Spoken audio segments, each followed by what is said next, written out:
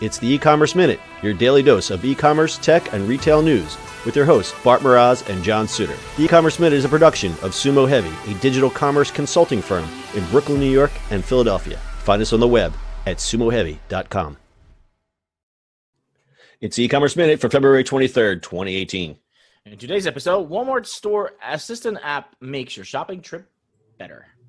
Better and easier. Walmart has launched a revamped mobile app with new features, including Store Assistant, that activates when shoppers visit physical Walmart stores, according to a company blog post. The handful of new and improved features to the Walmart app not only help you get in and out of the store quickly, but also help you before you even leave the house. Next time you visit your local store and open the app, the Walmart app transforms into Store Assistant. All the tools you need to make shopping fast and easy, such as Walmart Pay, are right at your fingertips. They've also made the product search bar and the scanner easier to find, so you can quickly read reviews, find items in store, and double-check prices. Here's some other of the key features. Smarter lists. According to Walmart, 80% of shoppers make lists before their visits, so they've made list making easier. You can now add generic terms like milk in the app without having to specify an exact item match. Your list will also allow you to check stock and calculate your cart's total with tax before even visiting the store. Store Assistant makes your list easily accessible so you can see what aisle the items are located in, as well as cross off and add items as you go. Improved store navigation with store maps. The app will feature interior maps of every store. The maps will help you find where an item is located down to the aisle and shelf area. More store information.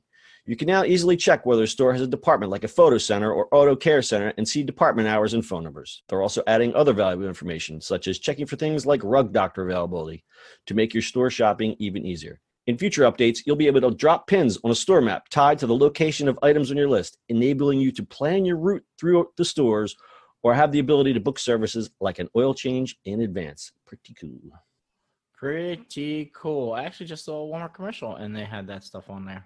I like the map thing because I'm all about getting in and getting out. Yeah, that's always good. That's pretty cool.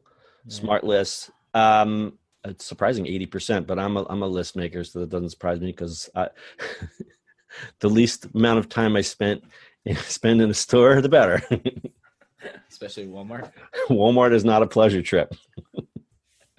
Oh. I think a lot of retailers could learn from this. Obviously, they don't have the deep pockets to do all these features, but I mean, listen, Walmart has to do something, right? Like, they need to beat on Amazon because they keep on getting beat the hell out of. So there's always that. Yeah, we didn't do a story on it, but what were their latest numbers? Their latest numbers were not good.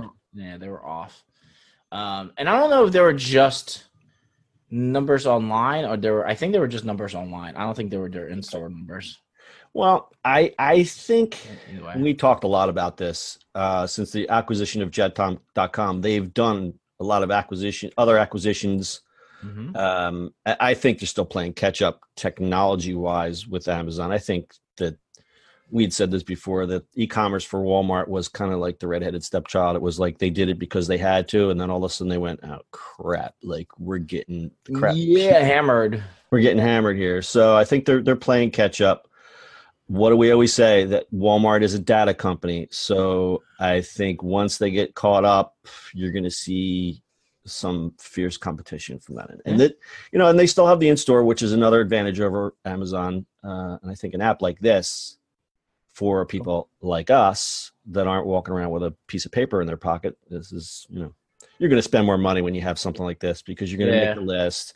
That's really what it's all about. You make the list and then you're going to say, oh, well, while I'm in that aisle, I might as well get these, because their selection, like I've been, not to go on a tangent, but I've been using their food section and they have a lot of stuff my grocery store doesn't have. So I've been going there to get some of the more oddball stuff. So they're definitely doing better and better with their groceries in big stores. So yeah, it's actually surprising because you always think, Walmart, like the quality and the selection is. It's not your grandma's Walmart. It is not my grandma's Walmart.